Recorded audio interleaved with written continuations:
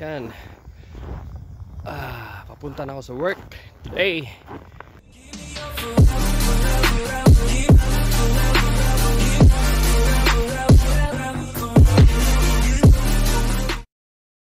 And it's really cold. Grabe. I think it's minus 15 today. And kagaling ko lang sa flu.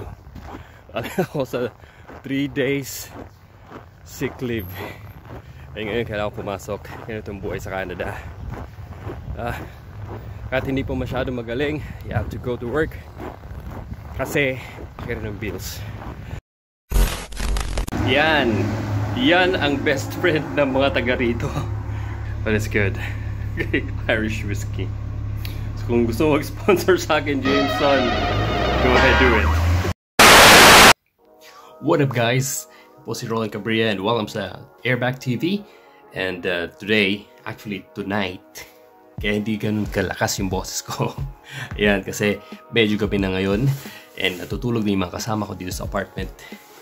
Alright, so practice lang yung kanina, yung napanood nyo. Testing lang kasi hindi ko naman alam kung paano talaga gumawa ng vlog. So, testing lang muna. Okay? Pero gaya ng nakalagay dyan sa thumbnail, ang gagawin natin ngayon is tuturuan ko kayo kung paano tanggalin yung mga unnecessary background and lagyan ng border yung picture mo. Okay? Para magamit mo syempre sa yung thumbnail. Okay? So, ito po ay para sa mga nagsisimula kagaya ko. Okay? So, magagamit mo ito. And kung professional ka na, tulungan mo na lang kami.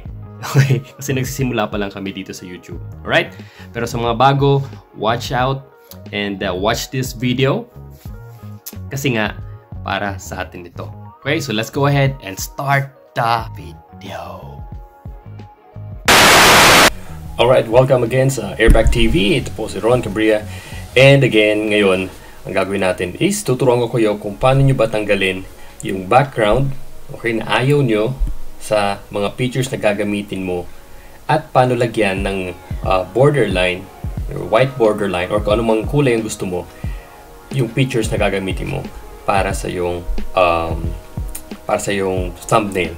Okay, kung mapapansin mo, medyo mahina ang boses ko ngayon and medyo malat kasi nga galing ako sa flu. Okay, so 3 days po akong may sakit at hindi napagtrabaho. Right, gaya na sinabi ko kanina sa video. Right, pero anyway, lahat yun practice lang. So ito talaga yung main focus ng aking video is turuan kayo, lalo sa mga bago, paano gawin ang napakasimpleng process ng pagtatanggal ng background. Okay, so let's go and click your browser.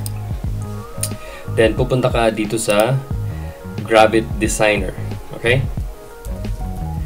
gravitdesigner.io. okay, or designer.gravit.io.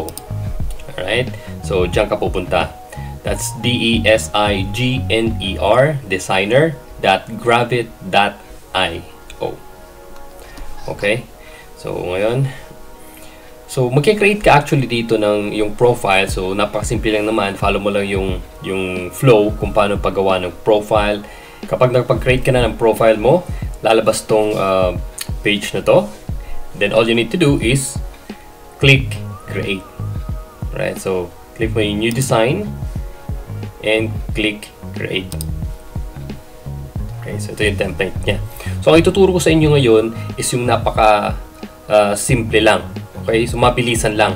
Kasi ako ito lang yung ginagawa ko.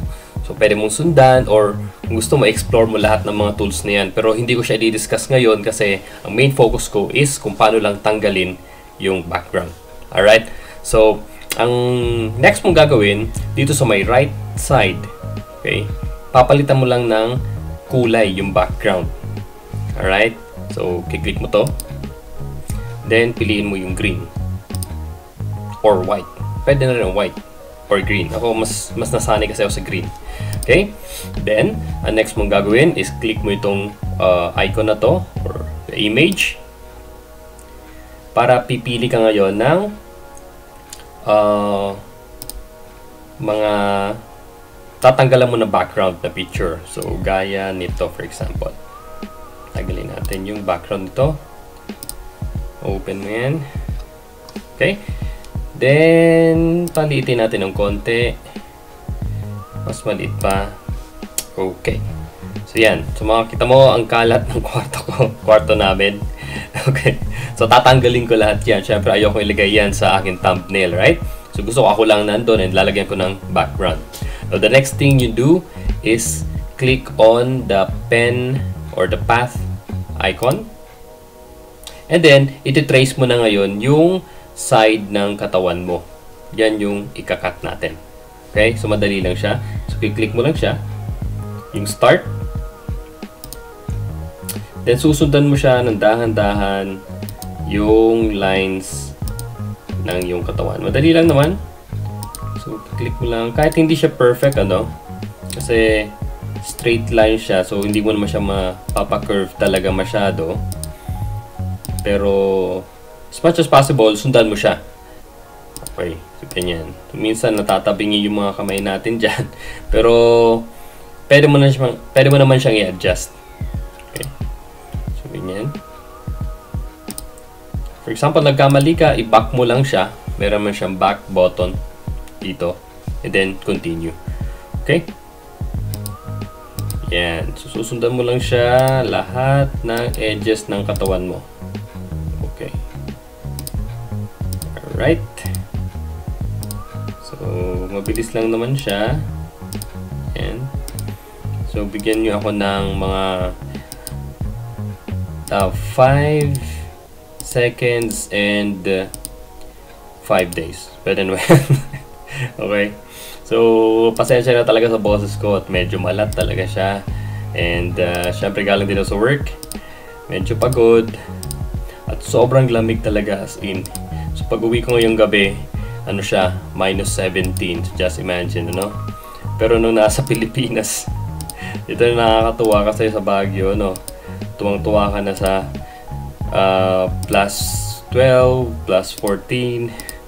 Pero pagdating mo pala dito, grabe, sobrang lamig. So, kwento ko lang, no?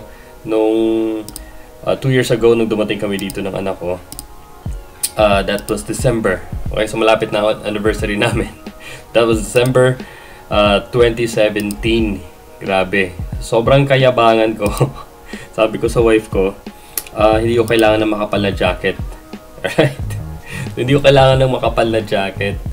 At pagdating namin dito, nanigas yung kamay ko at nabitawan ko yung maleta. Grabe experience yun. Okay. So anyway, pag na-trace mo na lahat ng side, then ika-cut mo na siya. I-end mo dun sa kung saan ka nagsimula. Click mo lang yan. Ang next mong gagawin kapag nabuo mo na yung katawan mo actually. Okay, so kapag nabuo mo na, ang next na step is to click Control sa keypad mo and then A.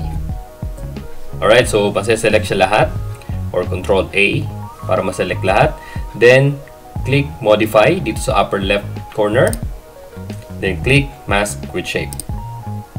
Alright, so there you go. Nawala na yung background na gusto mong matanggal. Alright, ang natira na lang is yung mga square sa palibot or sa katawan mo. Okay, so para matanggal yan, click mo lang itong arrow. Then, para malagyan mo naman siya ng border, since na-select na siya, punta ka dito sa may right side ng window mo. Then, click mo itong border. Mapansin mo itong border, click mo yung color. Then, click mo kung anong color ang gusto mo. So, ako usually, actually, white lang talagang ang ginagamit ko. Okay? So, click mo yung color na gusto mo. Then, mapapansin mo magkakaroon siya ng white dyan. Then, click mo itong number na to. Ang usual kong ginagamit is number 7 or the thickness. Then, click enter. Right, so there you go. Nagkaroon na ng white background yung picture. So, yan na yan. Okay, so pwede mo siyang magamit kahit anytime. Okay, paulit-ulit mo siyang pwedeng gamitin. Alright? And unlike sa mga cellphone application, nagagawa rin yan. Pero kapag nailagay mo na sa isang or nai-edit mo na yung picture, hindi mo na siya magagamit ulit. Alright? So, unlike kung dito mo sa Gravit Designer or designer.gravit.io mo gagawin. Alright? So, the final step para ma-save mo na sa computer mo is click on File, then click Export. Okay? So, magpa-pop up sa gilid niya is either PNG or JPEG. So, para mas magandang quality, PNG ang gamitin mo. So, pag click mo yan, mada-download na yan sa computer mo. Click natin to. There you go. So, pag na-download na yan, nasa computer mo na siya. Okay? Click mo lang yan para ma-open. Pwede mo na siyang gawing transparent para magamit mo sa iyong thumbnail. So, kung hindi mo pa alam kung paano gawing transparent yung ganyang mga features, meron akong ginawang video. Okay, yung first video ko, ginawa ko. Punta ka lang sa akin channel or after this, watch video about how to make a picture transparent. Alright? So, nandyan lang yan. Panoorin mo. Alright, so I hope na natuto ka ngayon. Kahit medyo malat yung balls ko at tinapos mo itong video na to. Thank you so much sa panonood ng aking video and I really hope na nakatulong ito lalong-lalo na kung nagsisimula ka pa lang sa paggagawa ng mga YouTube video. Alright? So, kung nagustuhan mo siya, please do click like and share this video. And of course, give some love. Yung subscriber ka na rin ng channel ko. Okay? And then click the bell button para laging updated kapag meron akong in-upload na video ng mga gaya nito kung saan matututo ka. Alright? So again, thank you so much for watching and God bless you. Ciao!